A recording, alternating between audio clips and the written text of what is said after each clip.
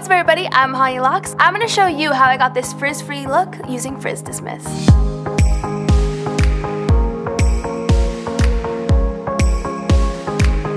I just finished washing my hair with Redken's Frizz Dismiss shampoo and conditioner.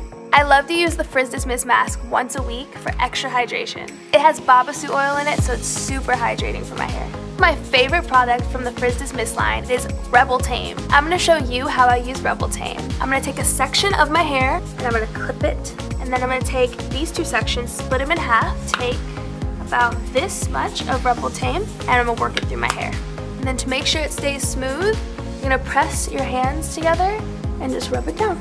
And now I'm going to put it on my top section.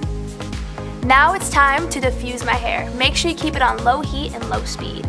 All you got to do is put your hair in the diffuser and lift up. Now that we're done diffusing, I'm going to use the Instant Deflate, and I'm going to put it on any parts that are still a little bit puffy. Take 1 to 2 pumps, rub it through your hands, and put it on the ends. And for any flyaways I miss, I love to use the anti-static oil mist. Shake it up first, spray it in your hands, or you can spray it on your hair if you like it that way, but I like the extra control by putting it in my hands. And then you just pat them flyaways down. And there you have it. I use the Redken's Frizz Dismiss line, and I absolutely love it, and I hope you do too.